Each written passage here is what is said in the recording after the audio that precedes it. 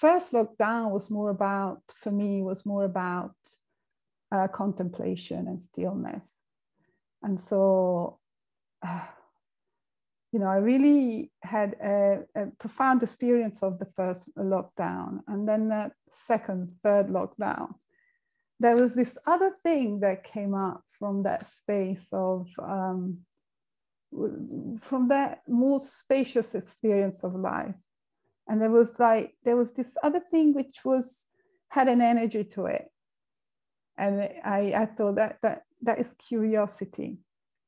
So, and from curiosity, which for me, my understanding of it is how in curiosity, there is a space of not knowing, and a space of potential for seeing something. I'm not even waiting to see it. I'm just, I'm pausing and I'm allowing something to occur. And then I get interested. I want to learn. So there is a learning. This is my experience of curiosity. So I was like quite excited. I thought, yeah, this is a nice little topic. And and then I was offered to speak with Janet. And I thought, I haven't seen Janet for a long time. That's a great opportunity to connect and to meet up and to chat and to see, check in with each other. And so we did. And so when we did, I wanted to hear where she's, what was going on for Janet. I was really interested because I hadn't seen her for a while. And as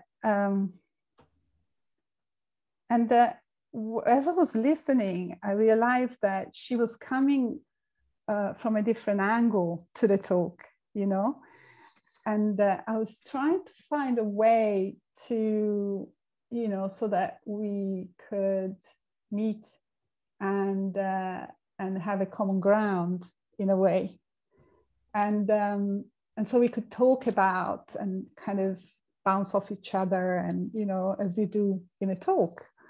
So, and I was thinking, and I was aware of the fact that as I was listening, I had to pause and kind of tune in, because I was hearing something that I wasn't expecting, because I thought she was thinking about something and I was thinking about something else, and I thought, what is the common denominator? And we had that conversation, didn't we, Janet? What was it like for you? Because it is relevant, by the way,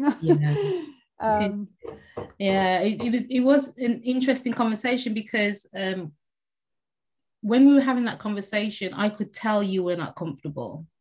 I could see you working things out in your head, and I'm just like, because in my head, Aaron had said, oh, Janet, do you fancy speaking at the conference? And I'm like, yeah, this would be great. And so it took me a while to actually think about what I wanted to speak about, because I wasn't sure. In the last 18 months, 2 years, I've been doing a contract as a probation officer. And for people who don't know what a probation officer is, I supervise and manage offenders in the community. So they're not in prison, they're in the community.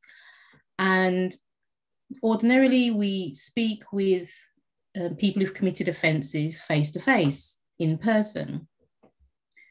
But since lockdown had happened, everything had to be by the telephone. And that was the first time ever within the probation context that we're working with people. Some I've never met. They're being released from prison or they're being sentenced, and I've never met them. And all I have is the telephone and that conversation. And it was the listening. And that's why I said about listening, because all I had was my presence, was my voice, and to listen. And establish rapport with some of these, you know, I say amazing guys. When you look back on it, when I look back and I'm thinking, you know what, this is such a gift to be present in the moment, to listen to where a person is at in that moment with no agenda.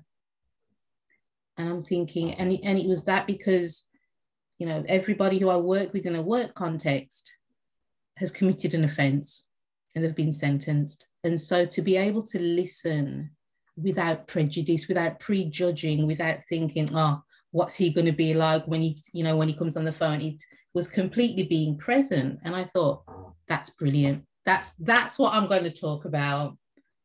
And when Liliana, and when Aaron said, oh, do you fancy speaking to Liliana? I'm like, oh, I love Liliana. And I'd seen Curiosity and I thought, oh, this meshes so great together, because when you're curious, you ask questions, then you have to listen. So that's how I saw it.